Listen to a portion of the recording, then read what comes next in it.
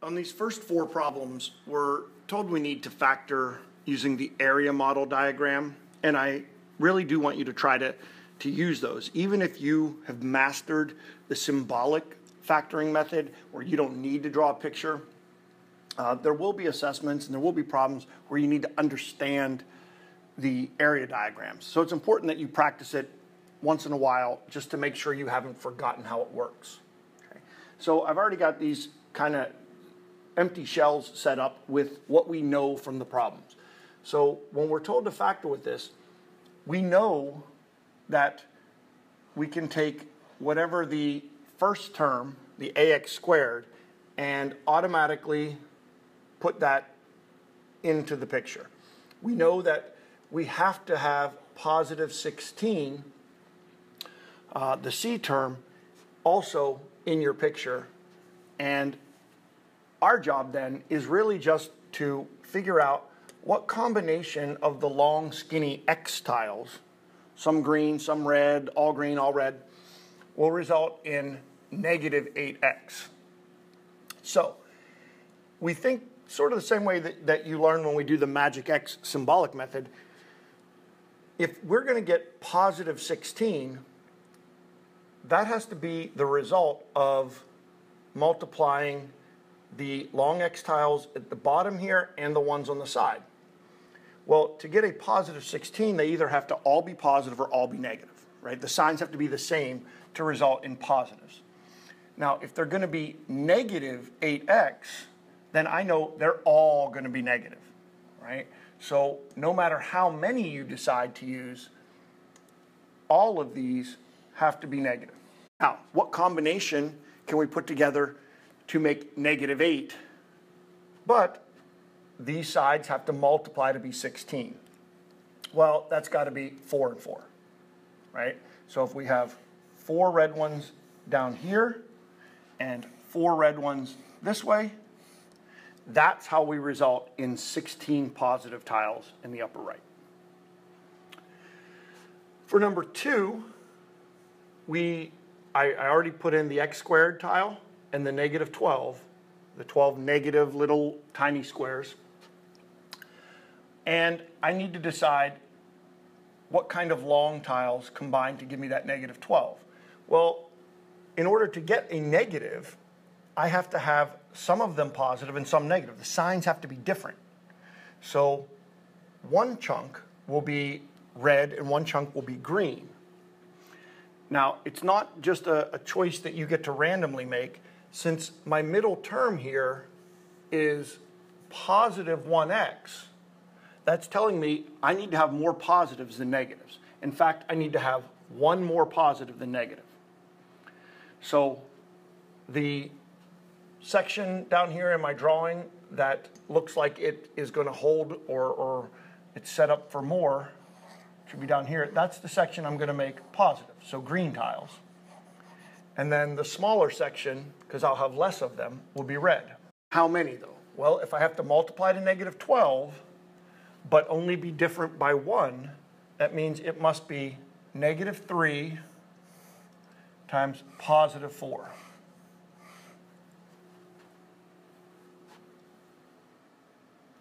So I guess I didn't actually write down my factors for either number 1 or number 2.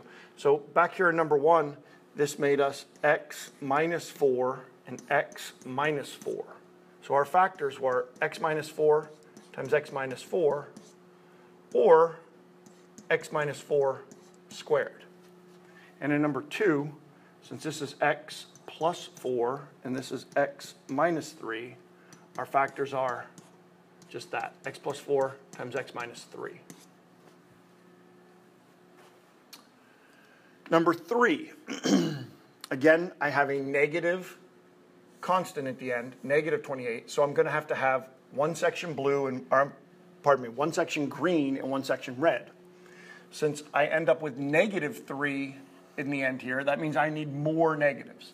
So this time, the larger section down here where it looks like I'll have more tiles, that will be the red ones, and then the smaller one, green. I'll have less positives. What numbers do I know that multiply to 28 but are different by 3. And that would be 4 times 7. Well, that means I'm going to have 4 green ones, because I have less of the positives, and 7 of the red ones. Okay. So here's x minus 7. This is x plus 4. So our factors, x plus 4, x minus 7. And last one. This time we have positive 24. So I have 2 of the same style of long tiles here. Since the middle term is a positive 10x, that means I'll be multiplying positive and positive. How many? Well, they need to add up to 10. So how can I multiply to 24 and add up to 10? And that would be 4 times 6. So I'll make 1, 2, 3, 4, and 1, 2, 3, 4, 5, 6. X plus 6, x plus 4. So those are our factors, x plus 4, x plus 6. And then you get to factor the next set the way you probably prefer, which is symbolically, all right, which is either with that magic x that we've been using in class or any other method that you may have adapted, that you have picked up somewhere. So in my x, I'm looking for a product of negative 40 and a sum of negative 3. To get negative 40, I'll have to have different signs. Different by 3 means I want positive 5 and negative 8. The 8 should be the negative because it has a larger absolute value, and I want negative 3 as my leftovers. So factors, x plus 5, x minus 8. Number 6, 48 for our product, 14 for our sum. I need, since it's a positive product, 2 of the same sign. Since the sum is positive, they're going to both be positive. So what factors of 48 add to 14? 6 times 8. So x plus 6, x plus 8. And number 7, there's only 2 terms. Well, the only chance we have to factor those are a GCF, which it doesn't have, or it could be the difference of 2 squares. In fact, it is that. So if you recognize it and you can immediately write down the factors, fine. I don't need to see any work or any x on the side. But let me go through the process just in case. This is still my C term since it doesn't have an x with it. So my desired product is negative 25. There is no x term. There is no b, so that is 0 for the desired sum. Now, to get negative 25, I'm going to have to multiply a positive times a negative, but they can't be different at all since this sum is 0. That's 5 and 5. So factors x plus 5, x minus 5.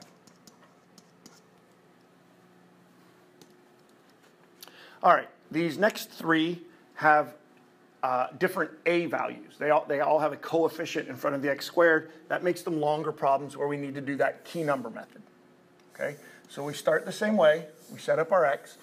But now it's important that you remember to multiply a times c to get a desired product of 24. Our sum that we're looking for still comes from the middle, negative 11. So I want factors of 24, that means 2 of the same sign, add up to negative 11. So they would both have to be negatives. Which numbers add to 11 and multiply to 24?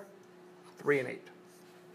Now, again, those are not the final answers or factors. We're using those 2 numbers, negative 3 and negative 8, to break apart the middle term, negative 11x. So we leave the first term alone. We leave the last term where it is. And we split apart negative 11x into negative 3x and negative 8x. Now, what's a common factor for 2x squared minus 3x? All they share is the variable x. So undistribute that. We would have x times 2x and x times negative 3. Whenever this third term is negative, my GCF will have to be negative. And what can I take out of 8x and 12? That would be 4. So negative 4 times something is negative 8x, well, times 2x. Negative 4 times something is positive 12, negative 3. Just like we expect and like we need to happen, the parentheses matches. So that's one of your factors, 2x minus 3. And the other one is made from the two GCFs, x minus 4. Okay. Setting up number 9. No GCF.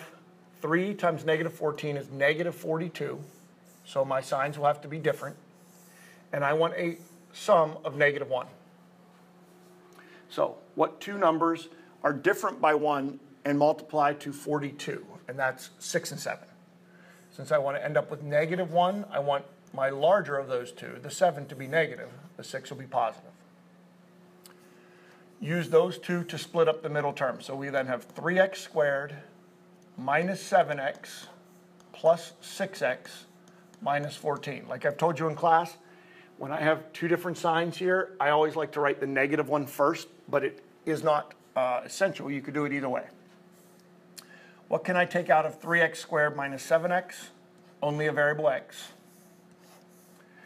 Times 3x to get 3x squared times negative 7 to get negative 7x. What can I take out of 6x minus 14?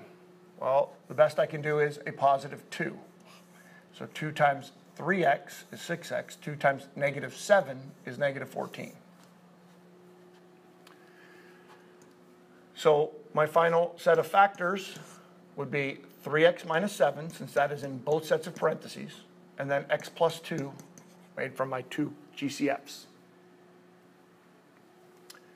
Do it one more time. Number 10, we're going to multiply 4 times 3 to get a product of 12. We need a sum of 13.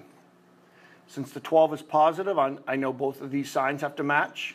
Since this is a positive 13, they'll both be positive. So what factors of 12 add up to 13? 1 times 12. So we will rewrite this as 4x squared. Since they're both positive, it doesn't matter which one you put first. Plus 1x plus 12x, and then plus 3. Out of 4x squared plus 1x, I can remove just a variable x. I would multiply that x by 4x to get 4x squared, and by 1 to get 1x. Out of 12x plus 3, I can remove a 3. 3 times 4x would be 12x, and 3 times positive 1 is 3. Our parentheses let us know that we're on the right track here. We're one step away, so our factors are 4x plus 1, and then x plus 3. All right, in the last section, the directions say perform the indicated operation. So we're either going to add or subtract. Now we've talked about when you add polynomials, it's as simple as just combining like terms. The parentheses separating the two polynomials don't even matter. They're not doing anything. So I can just ignore those in number 11 as if they weren't even there. Okay? Now subtraction, there is an additional step, but when you are adding, like we have here, parentheses do nothing. So 2x and negative 4x is negative 2x. Negative 7 plus 18 is positive 11, and we're done. Number 12, with the subtraction between the two polynomials, tells me I got to do that one extra step because I've got to change all the signs in the second parentheses. The polynomial that follows the subtraction sign has to change. So I'm going to take the time and the effort to rewrite this. It will be worth it. 15x plus 11, and this becomes minus 9x minus 2. So then 15x minus 9x is 6x. 11 minus 2 is positive 9. Number 13 is another addition, so we just ignore the parentheses and add like terms. X squared and 2x squared is 3x squared. My next, in standard form, going in decreasing powers, I would look at the x to the first next, which is this negative 5x. There's no other x terms to combine with that. And then lastly, my constant, which also has nothing else, no other constants to combine. Number 14, we see subtraction again. So that means take the extra step, take the time to distribute the negative sign and change all of the signs in that last parentheses. So we see x squared plus 2x minus 8. This turns into minus x squared plus 3x minus 4. Combining like terms, x squared minus x squared cancels. 2x plus 3x is 5x. And negative 8 and negative 4 makes negative 12. Number 15, also subtraction. So we distribute the negative sign.